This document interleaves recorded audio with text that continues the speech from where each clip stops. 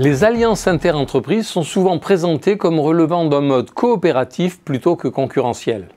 Plutôt que de s'opposer, on collabore. Or, les alliances peuvent aussi être interprétées comme une autre forme pour se faire concurrence. Dans cette relecture, l'alliance est vue comme un moyen d'apprendre grâce à son partenaire et, d'une certaine façon, sur le dos de son partenaire.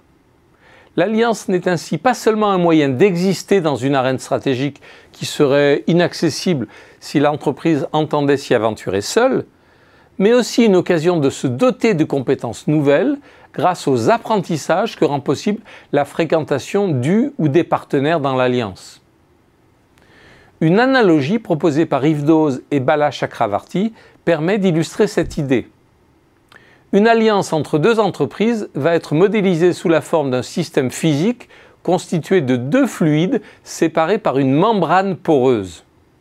La dynamique de ce système va résulter de trois paramètres clés. 1. La différence de pression entre les deux fluides. Elle représente la volonté plus ou moins forte des deux partenaires d'apprendre de l'autre à travers la coopération.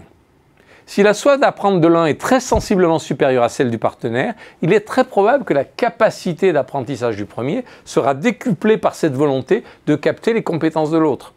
Les flux de savoir, de savoir-faire, voire de savoir-être vont principalement aller dans un sens. 2.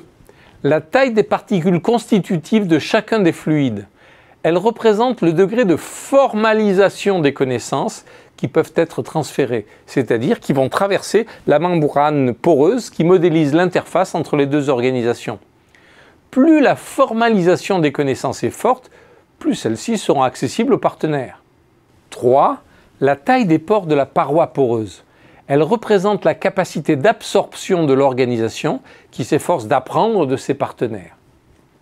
Au total, cette analogie de la membrane poreuse alerte les dirigeants des entreprises qui se lancent dans des alliances stratégiques. Qui de leur organisation ou de celle du ou des partenaires a la plus grande soif d'apprendre de ses alliés? Quel est le niveau de formalisation des connaissances qu'il s'agit d'apprendre des partenaires? Et à l'inverse, de nos propres connaissances spécifiques qui intéressent très probablement aussi nos partenaires et que nous souhaiterions protéger.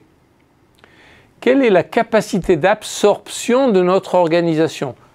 Et nos équipes sauront-elles faire leur miel de ce qu'elles apprendront au contact des partenaires? Cette relecture lucide des alliances stratégiques, comme une nouvelle forme d'affrontement concurrentiel, pousse alors à former ces équipes au repérage des compétences spécifiques qui nous intéressent chez les partenaires, à l'observation fine des pratiques, au debriefing régulier des apprentissages pour discuter de leur réappropriation et de leur mise en œuvre dans notre propre organisation. Tout un sport qui demande de l'entraînement, de la lucidité et de la volonté.